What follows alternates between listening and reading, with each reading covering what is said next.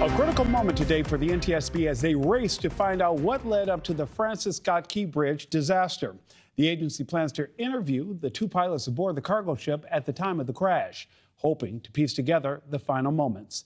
This comes as divers recovered two bodies in the water with four others presumed dead. They were part of a group of workers filling potholes when the bridge collapsed. The NTSB is now moving from a recovery effort to a cleanup operation, giving divers the access they need where the other victims are believed to be.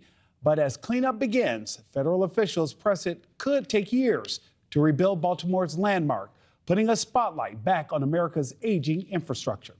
Across the country, 1 in 3 bridges need to be repaired or entirely replaced. Maryland alone needs to fix nearly 1,600 bridges. Joining us live is infrastructure policy expert Rick Geddes. He's also the director of Cornell University's Infrastructure Policy Program. Rick, one of the questions I have for you right off the top is that I understand that when the Keys Bridge was built, it was not built to withstand this kind of impact to its infrastructure, but no bridges at that time were. Yeah, that's a great point, Nick.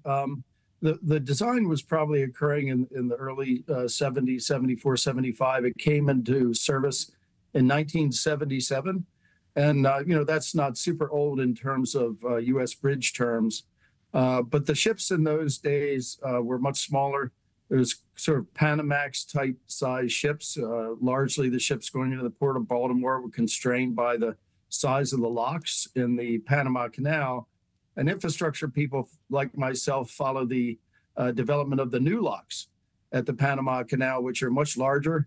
A rule of thumb, maybe it's crude, but that the size of the container ships have roughly tripled since that time. So I think, with all due respect to the designers and constructors of the 1977 Francis Scott Key Bridge, they probably didn't contemplate ships with just the size and the mass of container ships and other types of ships like car carriers that we have today.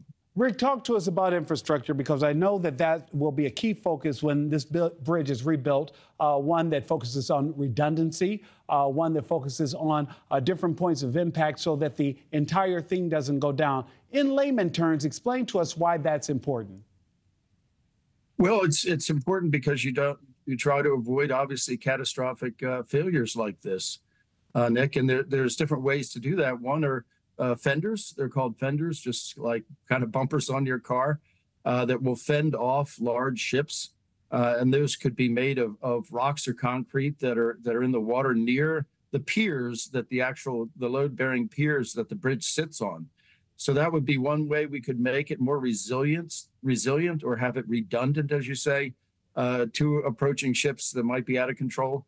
Like this ships, there's other ways you can do it to make the uprights just stronger so that they're able to take more of an impact. And designs, of course, I almost certainly will be different than this sort of cage.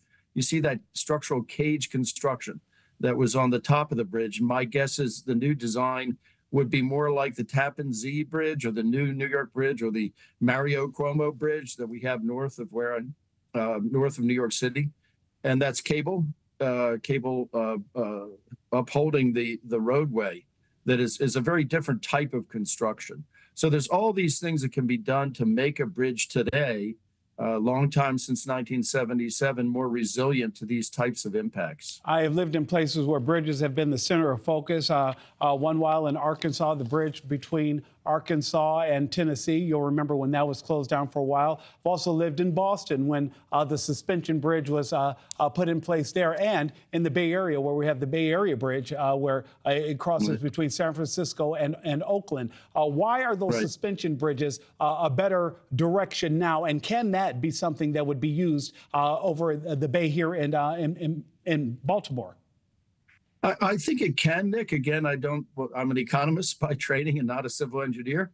So I don't want to speak out of school here, but both the new Goethals Bridge and the Tappan Zee Bridge are that type of cable stay construction where you have these angled towers, really, that are quite attractive, that hold up the roadway. And you can inspect those cables easily.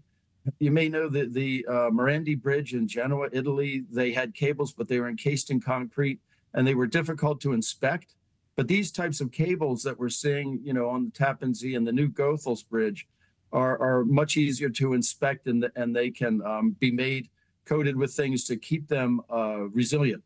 Even though there's brackish water, obviously, around this that contains salt, which is corrosive, that is all going to be taken into account in the new design. And I think the designs like that, those cable bridges are better in many ways. Rick Geddes, once again, I want to thank you so much for joining us and helping us get a little perspective on what we're seeing and why our infrastructure needs serious attention. Thank you for watching. Go to newsnationnow.com to find NewsNation on your television provider. And don't forget to click the red subscribe button below to get more of NewsNation's fact-driven, unbiased coverage.